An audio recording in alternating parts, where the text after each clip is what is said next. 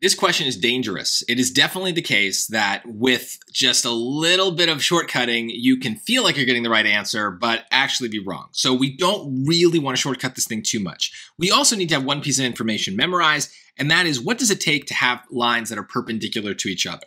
The real rule here is that we need to have, let me put it up here, negative reciprocal slopes. So we need to be able to think of the slope basically as a fraction, and then we want to flip that fraction upside down and negate it. And that's how we get the slopes of perpendicular lines. So we should do that first with the lines that are here. Again, there might be ways to shortcut this.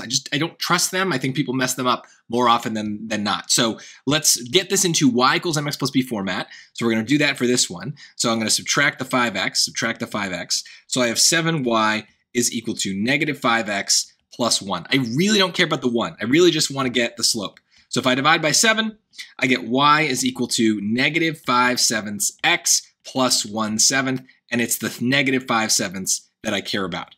That means the slope of the other line is going to be, let's put it over here, negative 5/7 is going to be perpendicular to flip it and reverse it, right? So it was negative, now it's positive. It was 5/7, now it's 7/5. That's what we mean by negative reciprocals. So I have to do that with this a and this b, I guess, to see what those values would be. My guess is they're going to be 7 and 5, but let's just get this thing into y equals mx plus b format as well. So let's subtract the ax. So we get by is equal to negative ax. I'm going to drop the 1. I don't care about it. So b divided by b, we get our slope is negative a over b x. So we have to compare that with this.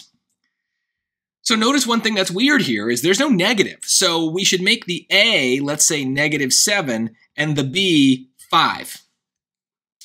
So it doesn't quite look like a negative 7 in there, but it is. Let's fix that so we don't lose track of that negative. So negative 7 and 5. Now let me think about that. Is that right? Because then this would be negative 7. Oh my gosh, I'm already worried about it. So that would be negative 7 over 5, which is positive 7 over 5, which is the slope we need it to be. Whew, okay, there you go.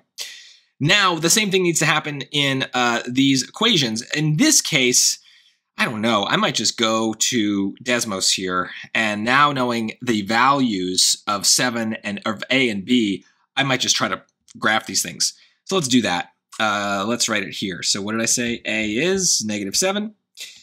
B is 5. Okay, so A, well, we can do this. So this would be 10. Choice A is 10x plus 7y is equal to 1. And negative 7x minus 2 times b is 10. Y equals 1. So what do we have? Those do not look perpendicular to me, right? They're going the same direction, basically. So no.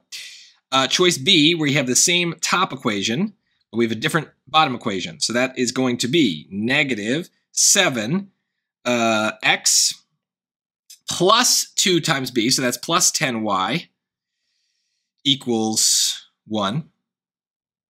That looks pretty good, right? That looks perpendicular. So I would say that that's probably it. And I like that the two things are switched with the negative in one place and not in the other. And it wouldn't really have mattered if I did it the other way, I'm pretty sure. So this is probably going to be the answer. I could try the others just to be sure. I mean, it looks perpendicular. The only thing I worry about for you guys is sometimes when you play with Desmos and you start kind of zooming in and out, you smush. See, look, if I change the scaling, then I end up with something that doesn't look perpendicular even though it is. The way to fix that is always to hit that home button in the top right, and that's going to bring you back to a square grid. So it is perpendicular. Let's just save it there. That is the answer. We don't need to do the others. But that's the way I would do it. Now, again, when I have the right answer, I can see that there is a little bit of like a convenient thing happening, right? We want to flip the fraction and negate it. And so what ends up happening is looking at the coefficients of the x and y, we end up switching the position of the 10 and the 7, and one of them gets negated. And even if I had done, instead of negative 7 and 5, if I had done 7 and negative 5, it still would be the same thing, that I'd have these numbers switched and one negative and one positive. So there is a little bit of a shortcut there, but I'm just so nervous about it. I just know how the SAT does this kind of stuff. I can tell from the answer choices that they're trying to mess with us. And I just don't want to get messed with is really what it comes down to. So try to think about that as you're doing questions. Sometimes the longer path through an answer to an answer is better because it will guarantee that you did not make a mistake and fall for a trap when there clearly is one on a question like this. But if you got something else clever, feel free to put in the comments. I'm always looking for new stuff.